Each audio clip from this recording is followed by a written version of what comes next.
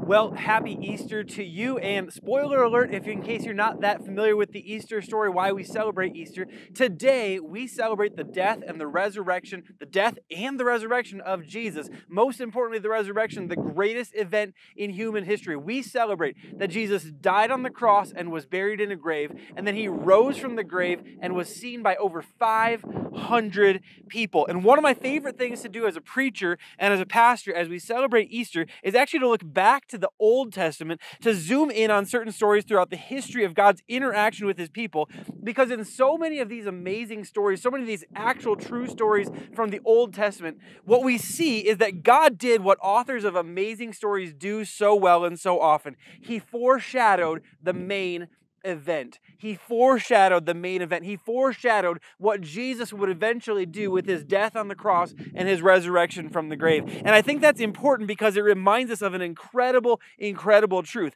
Salvation through the cross and the empty grave was God's plan from the beginning. Salvation through the cross and the empty grave was God's plan from the very beginning. Easter was not a one-off moment of mercy from God. It was the plan all along. Salvation wasn't a good idea God came up with partway through the story. It was the story from the start. And as so many great authors do, God was so excited about the story of salvation that at pivotal moments in the story of his people, God amplified elements in their stories that would one day unfold to reveal the story that God was ultimately telling. There's beautiful stories all throughout the Old Testament that foreshadow what God would ultimately do through Jesus on the cross and through the empty grave. So the story that we're going to zoom into today is a beautiful example of this foreshadowing of the main thing that God would ultimately and eventually do through Jesus.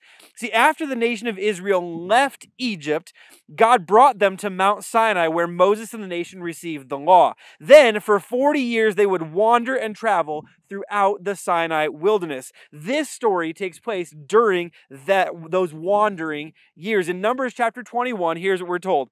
Then the people of Israel set out from Mount Hor, taking the road to the Red Sea to go around the land of Edom. But the people grew impatient with the long journey, and they began to speak against God and Moses.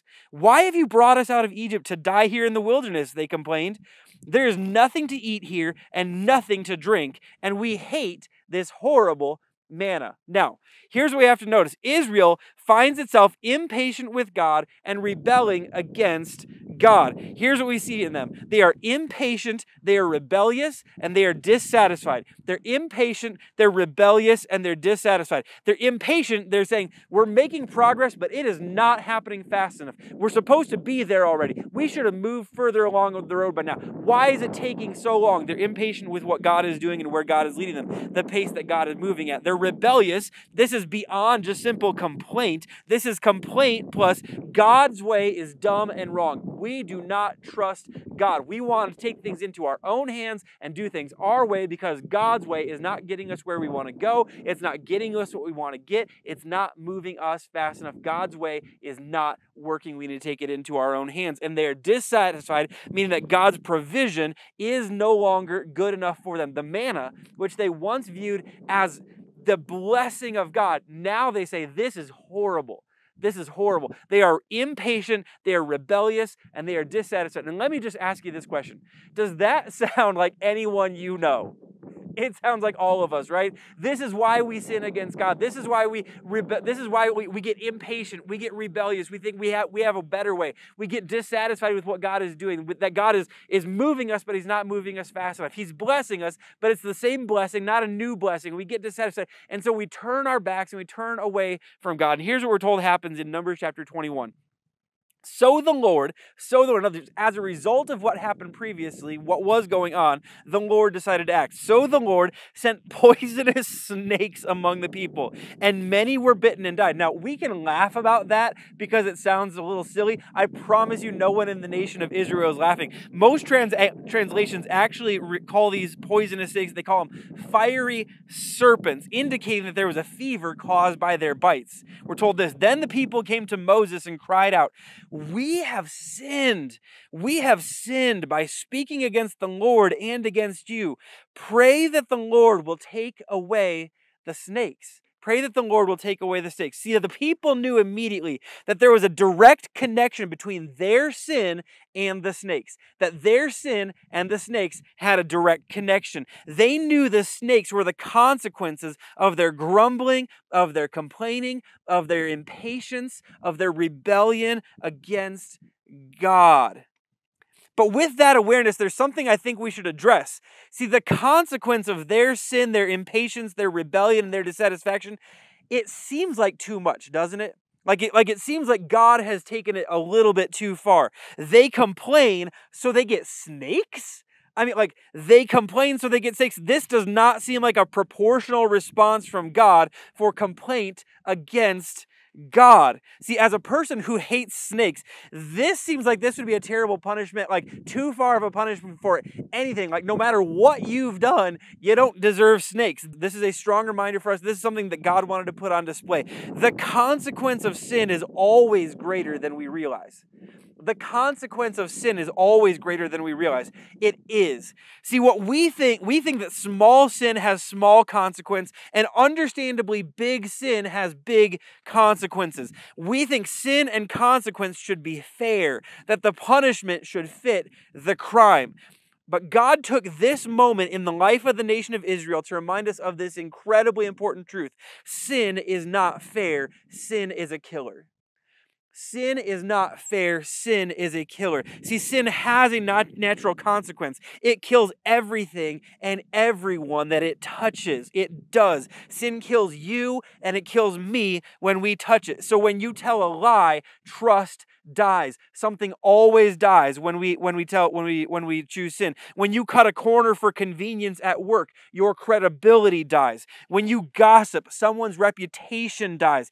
Every time we touch or get involved in sin, something dies. And every time we sin against God, we rebel against God, we get impatient with God, we call bad what God has called good, our relationship with God dies. Sin is not fair. Sin kills. Sin is not fair. Sin is deadly. The consequence of our sin is always greater than we think it is because sin is not fair. Sin is deadly. Sin's consequence is always greater than we realize. Story goes on to tell us this. So Moses prayed for the people. Then the Lord told him, make a replica of a poisonous snake and attach it to a pole. All who are bitten will live if they simply look at it. So Moses made a snake out of bronze and attached it to a pole. Then anyone who was bitten by a snake could look at the bronze snake and be healed. See, in our thinking, this is ridiculous, right? This is not a cure. This is not medically satisfying. This is ridiculous. With all of our medical advances, with all our knowledge, the idea that someone should make a statue and have people look at it and that will bring healing, that's a ridiculous idea. It's an absurd idea. I mean, God, why would you not tell them where to find a particular root or flower that can cure this type of snake bite? Why would you show them where to get water and rest and get out of the sun so that their fevers doesn't kill them? Why would you not have Moses kill a snake and make an anti-venom? Give the cure in a way that makes sense. Why not develop medicine? Why not require them to work for a cure? It would have given them all something to do, and it would have satisfied every natural instinct at the heart to work on behalf of our own cure. And in that, I think we learn something about what God wanted to do and how God wants to bring our healing. God's plan required nothing from them but trust in Him. God's plan required nothing from them but trust in Him. The fact that they were not told to make a human remedy is God's attempt to reinforce the greater fact that there is no human remedy for sin. There is no human remedy for sin. There's only God's remedies for sin. Nothing but death awaited them unless God provided a remedy. But obedience to God's instruction would bring more healing in a moment than all of their human effort combined. And so as we look to this story, just to be very clear, as we set up a moment of foreshadowing for what God would ultimately do through Jesus on the cross and the empty grave, here is God's solution at this moment for their problem of the snakes, for their problem of what they have been bitten by, to provide healing for a nation where there seems to be no solution. Here is God's solution to their problem. You must look at the thing that bit you. What is hung on the pole no longer has the power to kill you, and healing comes because of your trust in God's solution. Let me just read that again. You must look at the thing that bit you. You must be confronted by the thing that bit you. You make a replica of the snake so that what bit you is hung in front of you. You must look at the thing that bit you. But what is hung on the pole no longer has the power to kill you. You must look at the snake to know that the snake no longer has any power over you. And healing comes not because of a remedy that you have come up with, but healing comes because of your trust in God's solution. Now, do you see the foreshadowing of what would eventually take place through Jesus on the cross? This was 1,500 years before Jesus would walk the earth. And 1,500 years after this event, we find Jesus walking the earth. And as Jesus would walk the earth, he would commonly get questions from people who were wondering about who he was and what he was ultimately up to. People who recognized his power, recognized his authority, recognized that there was something special about him, and wondered, what are you ultimately here to accomplish? One of the people that asked these types of questions was a man named Nicodemus. Maybe you've heard of him. Maybe you've read his story. Nicodemus was a religious leader. We're told that he sat on the court of rulers of the nation of Israel, which means that he had some authority, which means that he was an expert in the law, which means that when he spoke, people listened. And when he asks questions, someone has to answer. And he comes to Jesus and he says, Jesus, I recognize because of your miracles and because of the signs that you have performed that you have come from God. And I need to know, what are you here to accomplish? What are you here to do? It is obvious that you've come from God. What are you here to accomplish? And this begins a conversation where Jesus tells Nicodemus that I have come that men can be born again and everyone must be born again to see the Father. And Nicodemus wonders what that's all about and how that could even be possible. How can a person even be born again? How is it possible that a person can be made right with God by being born again? And after this long back and forth and this long conversation, Jesus drops this nugget that references the story that we have just read as he begins to explain to Nicodemus how a person can actually be born Again, in John chapter 3, starting in verse 13, we're told this. Jesus said, "No one has ever gone to heaven and returned, but the Son of Man has come down from heaven. And as Moses lifted up the bronze snake on a pole in the wilderness, so the Son of Man," Jesus' own title for himself, "so the Son of Man must be lifted up, so that everyone who believes in him will have eternal life." Let me read verse 14 and 15 again. "And as Moses lifted up the bronze snake on a pole in the wilderness, so the Son of Man must be lifted up, so that everyone who believes in him will have eternal life." As so, as so, as so, as then, so now. The plan now and for all of time is the same as the plan back then. And here is God's plan for our healing, for our salvation, for the problem of our sin. How we're born again without sin, how we become new, how we're made whole, how we're made free. Here is God's plan that would ultimately work out through Jesus, that Jesus explained years before he would go to the cross. It's simply this, that you must look at the thing that bit you. What is hung on the pole no longer has the power to kill you. And salvation comes through your trust in God's solution. Once again, you must look at the thing that bit you. What is hung on the pole no longer has the power to kill you. And salvation comes through your trust in God's solution. Let me begin to break this down a little bit. The first one, you must look at the thing that bit you. When Paul tried to explain to the church in Corinth what God had done through Jesus on the cross, here's what he wrote in 2 Corinthians chapter 5, verse 21. "God made him who had no sin to be sin for us." God made him who had no sin to be sin for us. See, it was not just Jesus lifted up on the cross.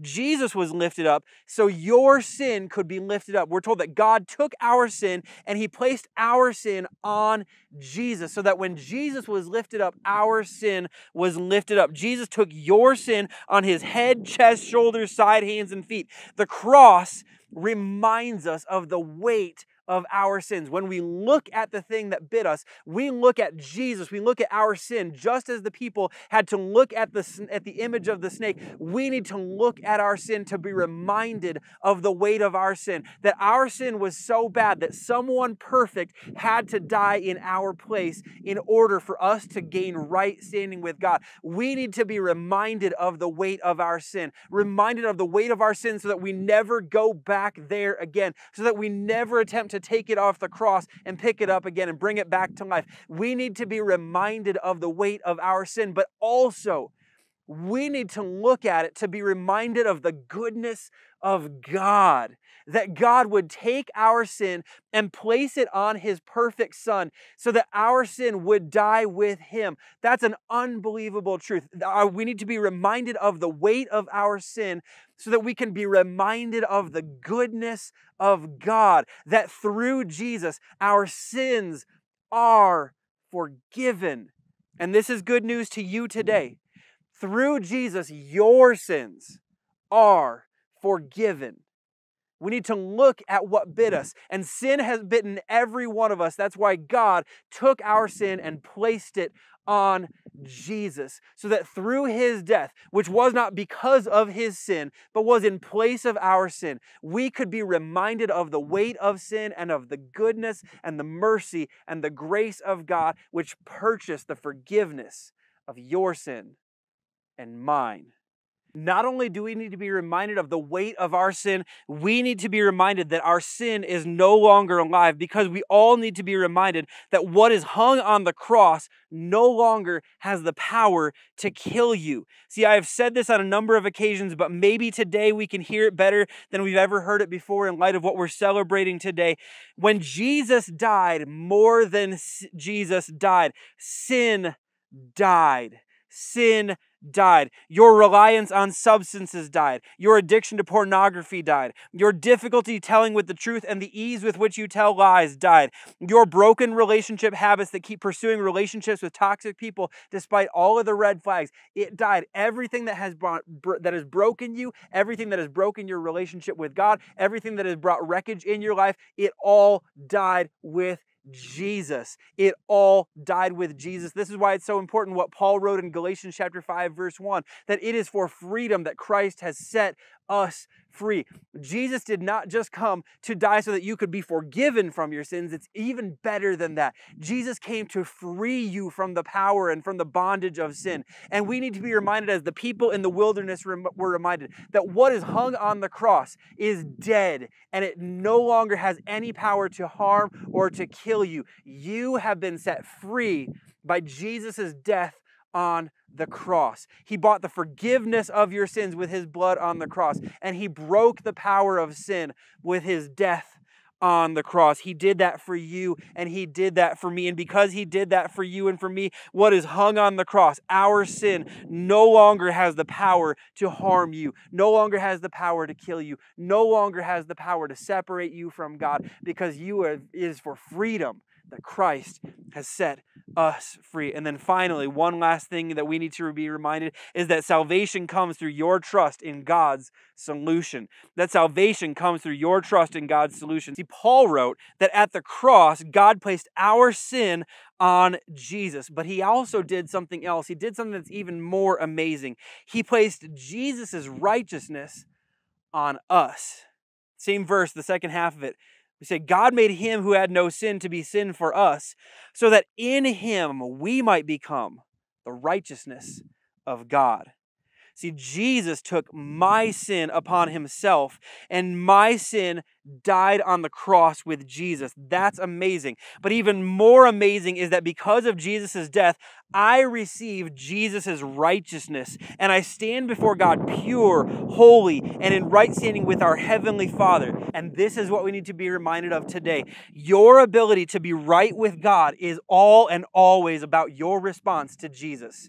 Your ability to be right with God is all and always about your response to Jesus. What he has done for you, what he has made you, only Jesus can make you forgiven. Only Jesus can make you whole. Only Jesus can make you pure. Only Jesus can make you new. Only Jesus can make you healed. Only Jesus can give you a right relationship with God. Only Jesus can do that. And that's why your ability to be right with God is all and always about your response to Jesus. So Jesus put it this way to Nicodemus in John chapter 3. He said, so the Son of Man must be lifted up so that everyone who believes in him will have eternal life.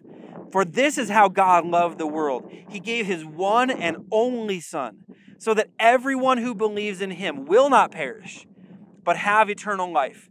God sent his Son into the world not to judge the world, but to save the world through him. Notice what Jesus says.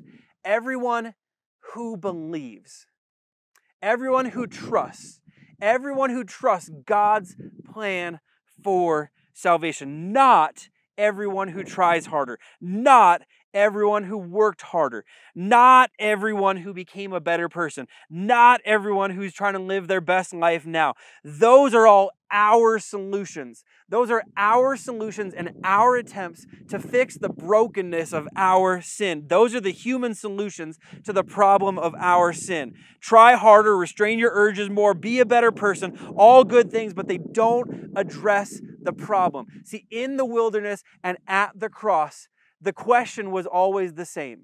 Will you look to your solutions or God's solution? Will you look to your solutions or to God's solutions? Will you look to man's solutions or will you trust in God's solution for the problem of your sin? Will you try harder? Will you try to make more money? Will you try to get everything that you think you should have? Will you try to make sure that your relationships work better because you're going to work harder at them? Or will you simply trust God's solution that was made available through Jesus on the cross? Will you take a look at the thing that bit you, which is your sin? Will you trust that because of Jesus' death on the cross, It has what is hung on the cross, your sin, no longer has the power to harm or to kill you. And will you trust in God's solution made available through Jesus and through God's plan? And here was God's ultimate solution. In John chapter 20, we're told this. Early on the first day of the week, while it was still dark, Mary Magdalene went to the tomb and saw that the stone had been removed from the entrance. So she came running to Simon Peter and the other disciple, the one that Jesus loved, and said, "They have taken the Lord out of the tomb, and we don't know where they have put him." So Peter and the other disciple started for the tomb. Both were running, but the other disciple outran Peter and reached the tomb first. He bent over and looked in at the strips of linen lying there, but did not go in. Then Simon Peter came along behind him and went straight into the tomb. He saw the strips of linen lying there, as well as the cloth that had been wrapped around Jesus' head. The cloth was still lying in its place, separate from the linen. Finally, the other disciple who had reached the tomb first also went inside. He saw and believed. Now Mary stood outside the tomb crying. As she wept, she bent over to look into the tomb and saw two angels in white seated where Jesus' body had been. One at the head and the other at the foot. At this, she turned around and saw Jesus standing there, but she did not realize that it was Jesus. Jesus said to her, "Mary." She turned toward him and cried out in Aramaic, "Rabboni," which means teacher. Jesus said, "Do not hold on to me, for I have not yet ascended to the Father. Go instead to my brothers and tell them, I am ascending to my Father and your Father, to my God and your God." Mary Magdalene went to the disciples with the news, "I have seen the Lord." And she told them that he had said these things to her. On the evening of that first day of the week, when the disciples were together, with the doors locked for fear of the Jewish leaders, Jesus came and stood among them and said, "Peace be with you." After he said this, he showed them his hands and his side. The disciples were overjoyed when they saw the Lord. See, here's the beautiful news of Easter. The story does not end with Jesus' death on the cross. The story begins and brings new life for all of us with Jesus walking out of an empty grave, with resurrection life for you and for me and for everyone, everywhere, for all of time. See, God's plan of salvation was not only that sin would die, but that all would be raised to new life with Jesus. But that all, including you, could be raised to new life with Jesus. Because of Jesus, because of Easter, because of the death and the resurrection of Jesus, here's what is available to you. Here's God's plan for you. Here's what God hopes you will receive today. Because of Jesus, you are forgiven of sin. Because of Jesus, you are freed from sin. And because of Jesus, you can experience new life in Him. That's the gospel. That's the good news. That's the good news for everyone, everywhere, all of time. And it's good news for you today. That whatever sin you have been living in, you are forgiven of it when your trust is in Jesus. Whatever sin has been wrecking your life, you are freed from it in Jesus when you trust in Jesus. And because of Jesus, you can find new life because He walked out of an empty grave with resurrection power and resurrection life for you. When you trust in Him and when you follow Him, you are forgiven of your sin. Your sin is no longer held against you. Your sin is no longer held against you by God. Sin can no longer separate you from God because you are forgiven because of Jesus' work on the cross. You are freed from your sin. Your sin no longer has any power over you. It no longer has the power to hurt you, no longer has the power to destroy you, no longer has the power to kill you because Jesus went to the cross and died with your sin. Sin has been dealt with once and for all. You are freed from your sin, and you can experience new life in Him. You can be made new in an instant when you trust and identify with Jesus' resurrection life and receive His resurrection power.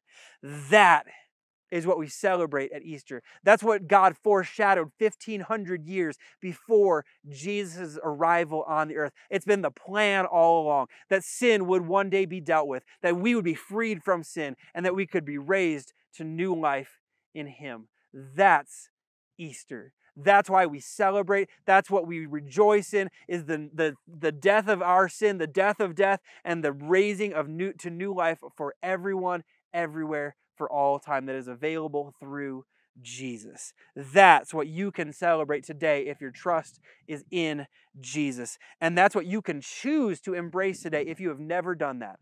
And if you've never done that, right now, I would like to extend an invitation to you. We have a link in the description of this video where you can let us know if you would like to make a decision to follow Jesus. But for some of you today is your day to make a decision to follow Jesus, to receive the grace and the mercy and the forgiveness and the freedom and the new life that Jesus won for you between Good Friday and Easter. That Jesus won for you with his death on the cross and with his resurrection from the grave. His death on the cross, it brought forgiveness for you. It brought freedom for you. And his resurrection, it brought new life for you. And if you'd like to receive that today in a moment, I'm going to pray. And I would encourage you in this moment to speak to your Heavenly Father, to let him know that you're accepting his grace, that you're accepting his mercy, that you're accepting his forgiveness, and that you also want to receive his new life that Jesus won for you. This would be the greatest decision that you could make this Easter. Let's pray together. Heavenly Father, thank you so much for what Jesus did on the cross. Thank you so much for what Jesus won when he came out of the grave. Thank you that at the cross, he bought the forgiveness and the freedom from our sin. God, because of our sin, we're separated from you. But because of Jesus, we no longer have to be separated from you. We can experience forgiveness and freedom that he won at the cross.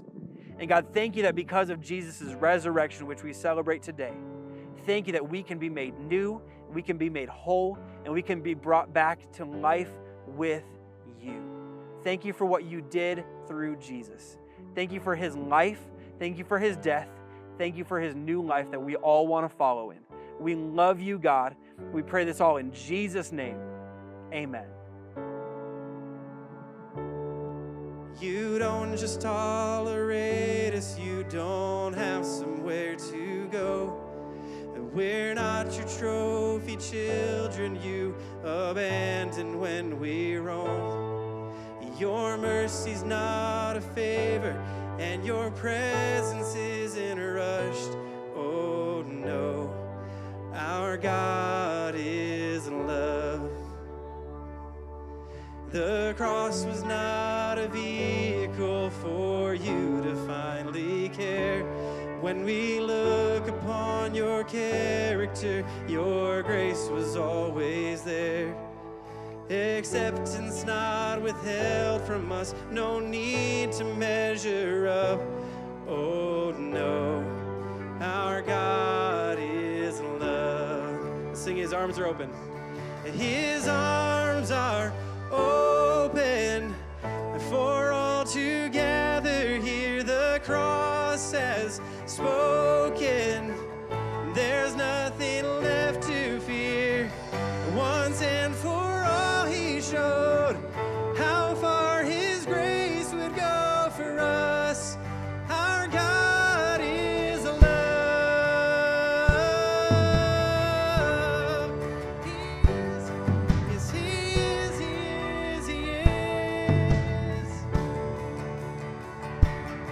And how vast the Father's heart for us will never reach the end.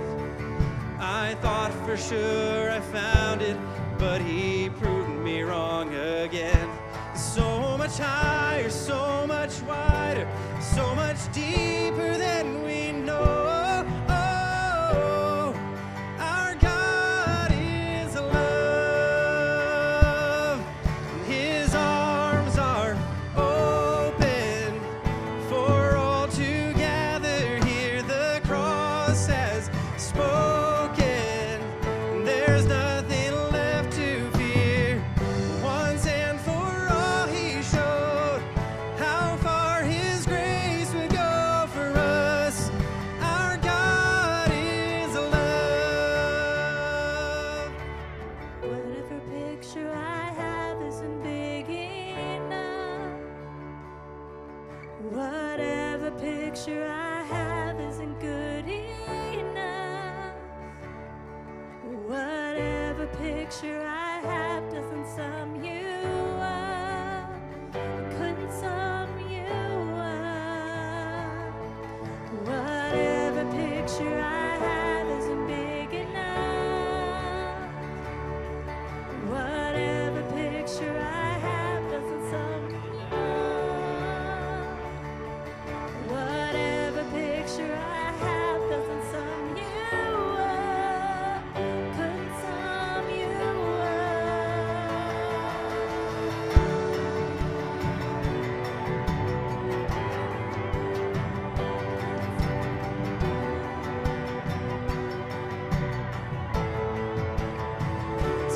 sing as if God has actually gone to the cross and won a victory for us that we couldn't win for ourselves. And that's how we know He's love, and that's how we know His goodness, and that's how we know His mercy and His grace. Let's sing this together. He's overcoming every grave. It's overwhelming all shame. It's overwhelming. It's overflowing. Our God is love. He's overcoming every grave. Overwhelming all shame. It's overflowing. It's overflowing. Our God is love. He's overcoming every grave. He's overwhelming all shame. It's overflowing. It's overflowing. Our God is love. He's overcoming every grave and overwhelming all shame. It's overflowing. It's overflowing. Our God is love. His arms are open for all to gather. Here the cross has spoken. There's nothing left to fear. Once and for all He showed how far His grace will go for us. Our God is love. He's overcoming every grave, overwhelming all shame. It's overflowing. It's overflowing. Our God is love. He's overcoming every grave, overwhelming all shame. It's overflowing. It's overflowing. Our God is love. It's overflowing. It's overflowing. Our God is love. It's overflowing. It's overflowing. Our God is love.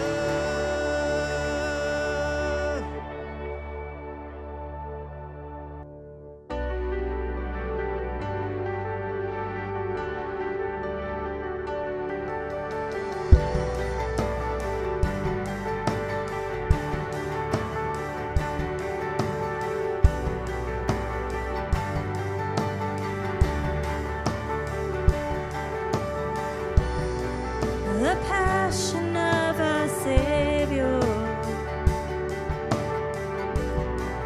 the mercy of our God, the cross that leaves no question of the measure of His love. Our chains are gone, our debt is paid. The cross has overthrown the grave.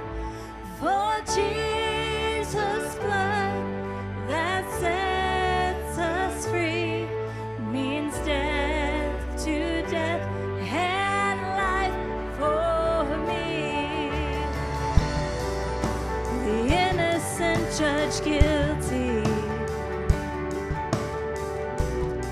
while the guilty one walks free.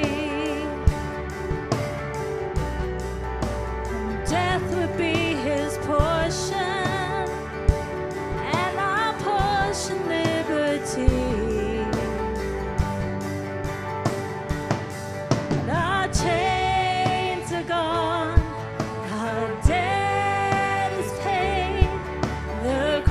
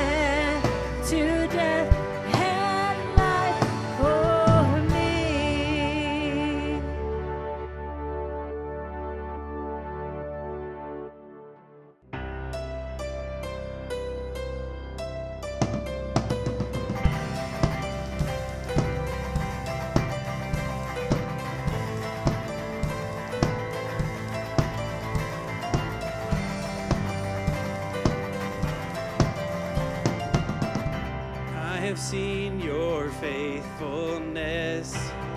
You never break your promises. You are good, always good, my Jesus. In the tension of the night, you speak your word, my guiding light. I will trust you, Jesus. Come on, let's lift it up. We'll sing it. Praise your name. I praise your name. In every moment I will choose to say, with all I am, with every breath I take, I praise your name.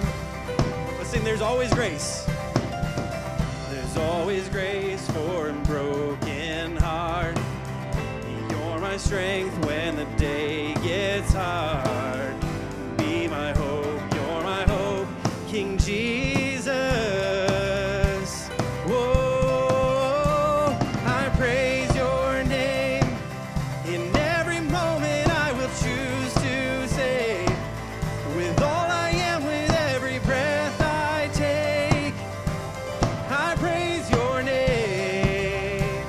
Oh, I praise your name. You are the giver of every good thing. With all I am, with every breath I take, I praise your name.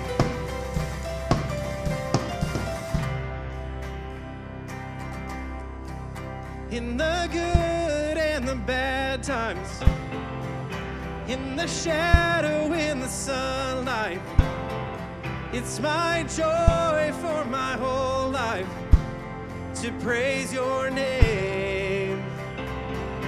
Let's sing it again. In the good and the bad times, in the shadow, in the sunlight, it's my joy for my whole life to praise your name. Sing it again. In the good and the bad times, in the shadow, in the sunlight, it's my joy for my whole life to praise your name. I praise your name. In every moment I will choose to say, with all I am, with every breath I take, I praise your name. Oh, I praise your name. You are the giver of every good thing. With all I am, with every breath I take, I praise your name. I praise your name. I praise your name. Well, once again, thank you so much for joining us for Easter at Movement Church Online. Hope you've been blessed. Hope you've been encouraged. Hope you've been challenged. Hope that you're able to take a step as you grow in your relationship with Jesus Christ. Today, we want to let you know a few things if you want to engage with our church moving forward. If you want to give today, we want to let you know the ways that you can give. They're on the screen right now. You can give with a text. You can give online. You can give to our Cash App, or you can send a physical donation to the P.O. Box that's on screen right now. But however and whenever you choose to give, I really do want to say thank you so much for your generosity to our church. Thank you for your faithfulness to God. When you give, you make ministry possible. And so we really want to say thank you so much for your generosity. We also want to let you know if you have a need, we would love to hear from you so that we can pray for you and so that we can consider how we can meet your needs. So the ways you can let us know are on screen. You can give us a call, you can shoot us a text, you can shoot us a message or an email. We would love to hear from you so that we know how we can pray for you and how we can pastor you and how we can minister to you. And then finally, we want to remind you that our kids' experiences are online every Sunday at 10 a.m. and then on demand all week long as there's an internet. So thank you so much for checking those out as a family. We think they're an incredible addition to our online experience for our church online. We think they're great for families, and they're great for whether you're part of our in-person or online family to keep checking out, keep growing in your kids' faith. So we want to say happy Easter once again. Thank you so much for joining us, and until we see you next week, keep being the movement.